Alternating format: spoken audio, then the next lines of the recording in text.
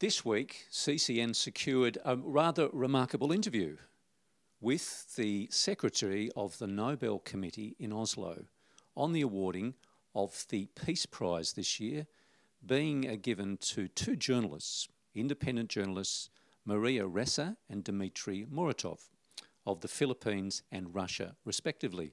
Both of them have suffered amazingly under their professional careers and continue to do so. Both arrest, imprisonment, threats, and several of their colleagues being murdered by authorities. We thought you'd like this interview because, in the words of the Nobel Peace Prize Committee, these journalists represent other journalists all over the world. And in particularly, we thought that touched a tone with our independent journalism based here on the Central Coast. Sit back and enjoy. Nobel Committee has decided to award the Nobel Peace Prize for 2021 to Maria Ressa and Dmitry Muratov for their efforts to safeguard freedom of expression, which is a precondition for democracy and lasting peace. Thank you for agreeing to be interviewed by Central Coast newspapers. The news just a little while ago that your committee has awarded the Peace Prize to two journalists, and in your quotes, you said on behalf of journalists all over the world. Why did you make that decision?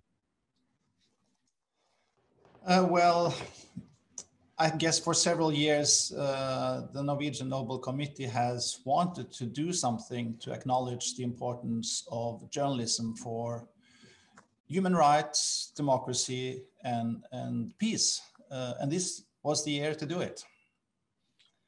There's the two journalists involved have had a very hard time in their respective countries.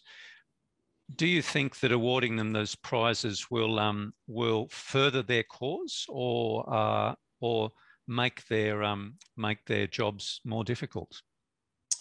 Well, we definitely hope that it will make things easier for them and that it will serve their cause in a good way. But you never know, of course, when you deal with authoritarian regimes or regimes that have authoritarian features, you cannot know for sure how the governments will respond.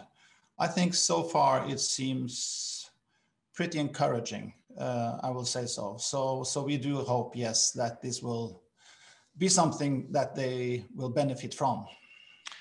The Nobel Peace Prize Committee has never shied away from controversial decisions.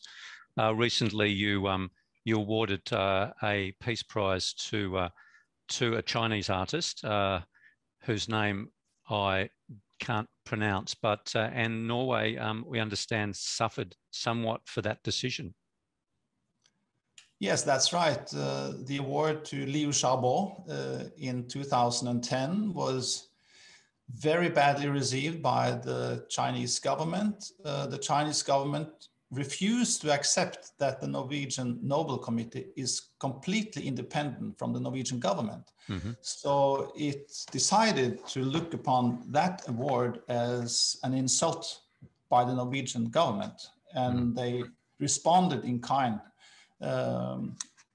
But we have so far no indications that either the Russian government or the Philippine government will react in that way.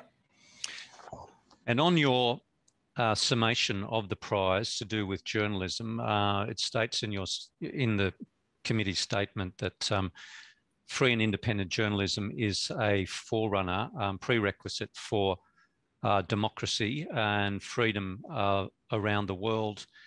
Is this something that you think is a real issue in today's world? Definitely so. I think part of the backdrop here is that freedom of speech and freedom of press is under pressure almost all around the world, even in the West.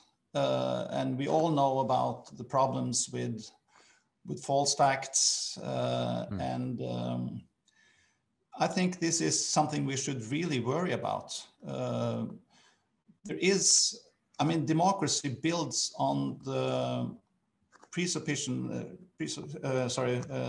on the precondition that we have a opinion that that is informed. Without an informed public, you cannot have a true democracy. And you cannot really have an informed public today unless you have a free, independent, fact-based journalism. Well, you mentioned that obviously in part of the East, journalism is tightly controlled, and editorial opinion is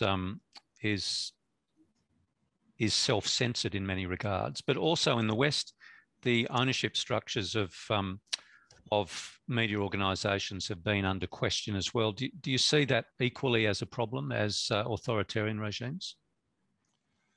It is a problem of another kind, but it's still a problem because it raises questions about the independence of the press. So I think this is something we should look more critical at also in our Western democracies.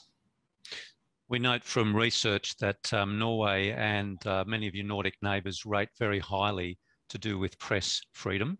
Is this a case of the Nordic countries looking outward and saying that, you know, other countries should be more like them? I expected that question would turn up sooner or later. It's a good observation, of course, that we score very high. I think this is, of course, nothing the committee has taken into consideration at all. But it's interesting to observe that the Nordic countries not only top the list with regard to press freedom, but also regarding people's confidence in their governments. Mm-hmm. And that is very interesting because I think what makes many of the authoritarian regimes against or afraid of press freedom is that they fear that that will make people less confident, trust them less. But the opposite seems to be the case. When you allow free speech and a free independent press, it actually builds trust for the government. So there are some interesting connections here, which I hope we will address more. Yes, we will have a time to come back to that and address it perhaps at the Peace Prize ceremony in December. Yes, well, the just for the viewers out there, we note that the Peace Prize of all of the Nobel Prizes is awarded by the committee, an independent committee of the Norwegian Parliament. Take us, instead of the Swedish Institute in Sweden, take us a little bit back through the history of that. Why is that the case? Well, actually, we don't know for sure because Alfred Nobel, the inventor of dynamite, as you know, who established these prizes through his testament, his will, he never said why Norway should have the Peace Prize. At that time, Norway and Sweden were part of a union. We had the same king, and of course, Sweden, the bigger state, was the dominant part of that union. And perhaps Alfred Nobel thought that even the little brother, Norway, should have its share in this prize. But some scholars have argued that he probably thought that the Norwegian parliament was more democratic than the Swedish. So that is probably the main hypothesis why he chose Norway for the Peace Prize. And is there still some rivalry with, as you called it, the big brother in Sweden with the award of this very popular prize? I will not say so. The Swedes have 4 other prizes plus the prize in economy. So I think they feel they have got a fair share in this. Now we note on our research when I look at the Peace Prizes that have been awarded to the regions around the world, Africa and Asia, Europe, the Americas, there's only 2 that have ever been awarded to Oceania, as you categorise it, in Jonas Horta from East Timor and his compatriot.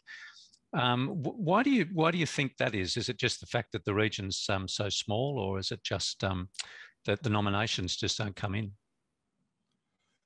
Well, nominations clearly had something to do with this.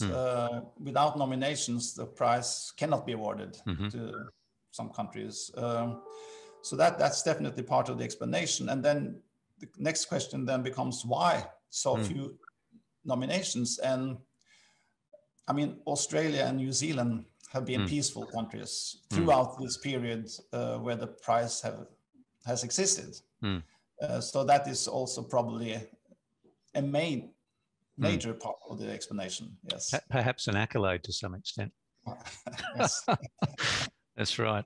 Well, all right. Well, look, thank you for speaking with us with Central Coast Newspapers, and our listeners. We've written an article, and thank you very much for making yourself available for the interview.